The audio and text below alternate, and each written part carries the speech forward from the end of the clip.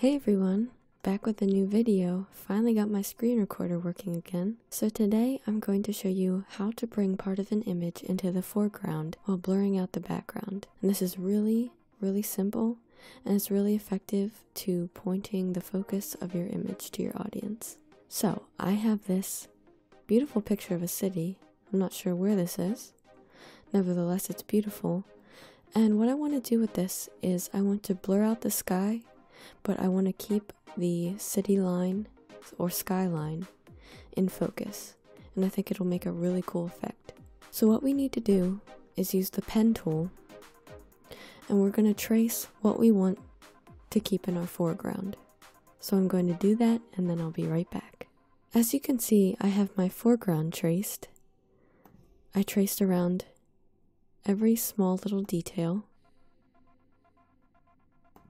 of the skyline, and I made sure to connect the pen points over here around the image back to the beginning to make sure this endpoint connects with this endpoint, or the beginning point, and you'll see why in a second. What we need to do is select this path that we created in our paths dialog, and we need to right click it and select path to selection.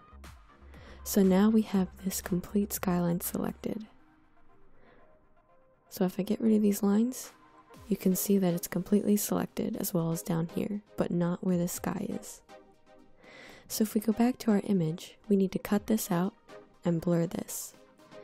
So we want to go up to Edit, Cut, and go up to Select, None. So now we can work on blurring the sky before we paste back our foreground. So we want to make sure that we have the image layer selected, go up to Filters, Blur, down to Gaussian Blur.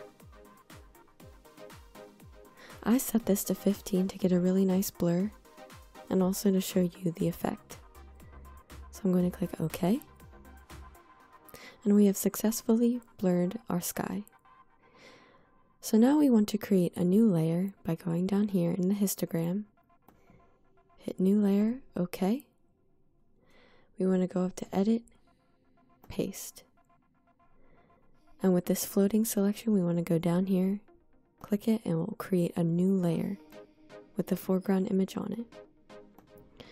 So now we want to drag this down and put it into place where it originally was. So I'm going to zoom in and make sure there are no gaps on the sides. Looks very nice. As you can see, we have some transparency in here that we are going to fix. So if I zoom out, I'm going to take a new layer. If you don't have a third layer, just go down and create a new layer. And in this layer, I'm going to use the bucket tool and place white in the background. And go to Select. Don't even have to do that.